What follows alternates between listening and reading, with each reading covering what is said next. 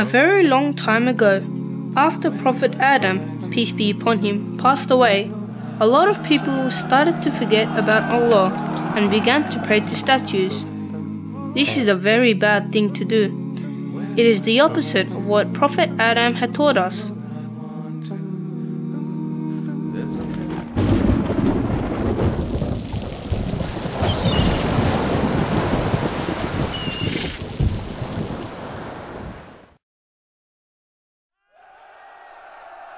The people used to go to these statues with their children and ask them to bless and protect them. Of course, that would never happen because only Allah has the power to protect people. So one day, Allah chose one of the few good people left as His messenger. His name was Noah. Noah was a gentle and loving man. He believed in Allah and worshipped only Him.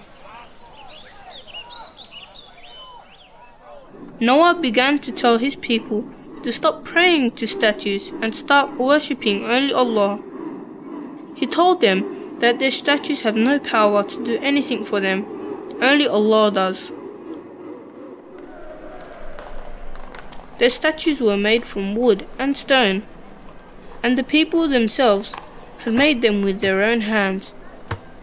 So how can these statues have the power to do anything?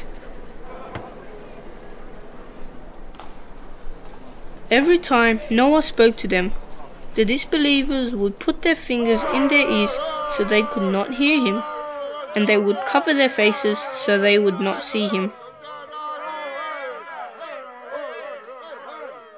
The poor and the weak accepted Noah's message, but the rich and mighty kept on laughing at Noah and the believers. Through all of this, Noah did not lose hope. He remained patient and kept on calling them to follow the right way. He reminded the disbelievers not to forget about the wonderful world they see around them, who created the dazzling sun that they see shining in the sky, which gives them brightness in the day and helps the plants and animals to grow, and the moon and the stars that they see shimmering at night. It gives them a way to know where they are going in the dark, and helps to show us the beginning and the end of each month. The disbelievers did not listen to him, and carried on praying to their statues. Even Noah's wife and one of his sons did not accept his message. 950 years passed, and finally, Prophet Noah asked Allah for help. Allah answered Noah's call and revealed to him that he had done a good job. Allah told Noah that He would punish the disbelievers in a great way for not believing in Him.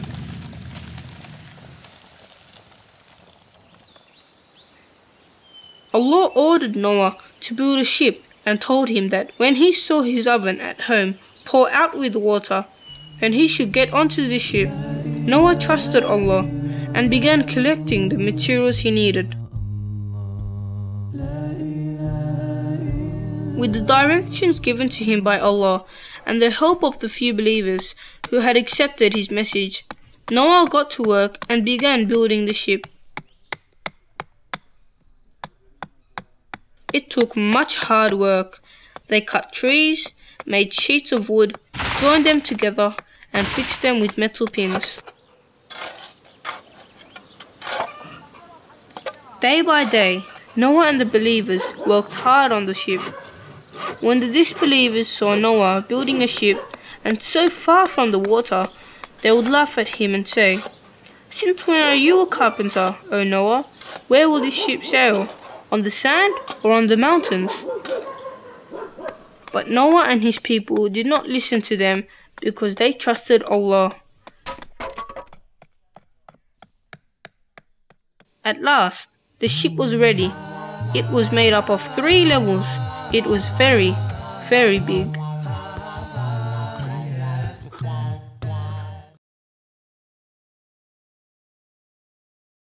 Allah ordered Noah to find a male and female of every animal and insect, and he also had to find enough food to last all the animals and the believers for a long time.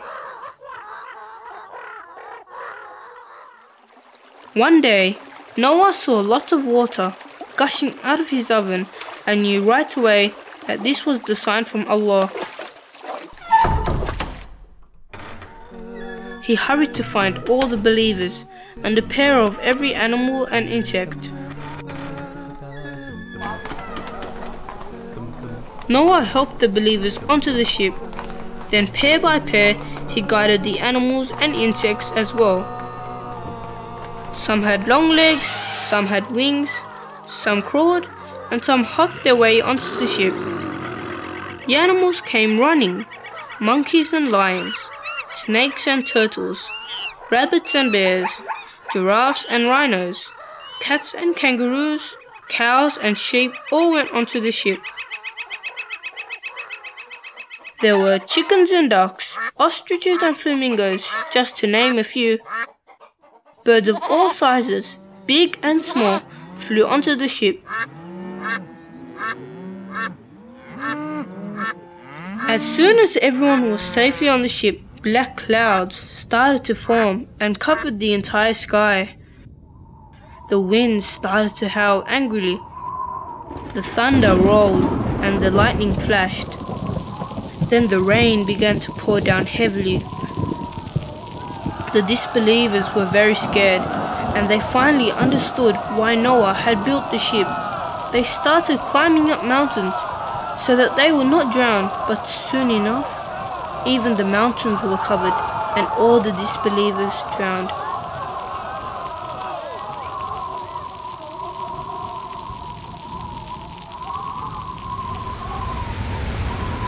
More and more rain fell each day until the entire earth was covered with water so much that Noah and the believers could not even see the mountains and trees anymore.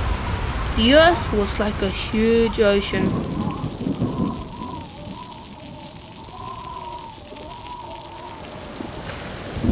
Noah's ship sailed over the enormous waves and under the heavy rain for many days, until one day Allah ordered the sky to stop raining, and the earth cracked open and swallowed up all the water. The clouds opened, and the beautiful blue sky and bright sun could be seen again. Noah's ship rested calmly on a mountain peak called Mount Judi.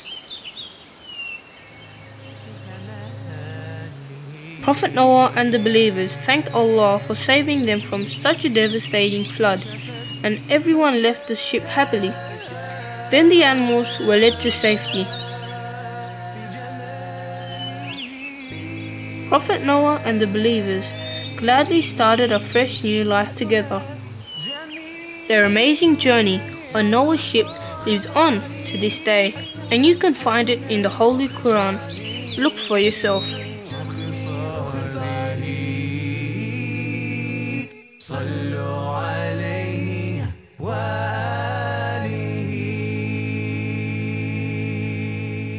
Learning is fun, learning with Zaky. Learning is cool, at home or at school. We learn about Allah and what Muhammad said. Every single day we're learning something new. We're learning with Kazwa about healthy foods to eat. Tima loves to teach us new things every week. Learning is fun, learning with Zaky. Learning is cool, at home or at school. We learn about Allah and what Muhammad said. Every single day we're learning something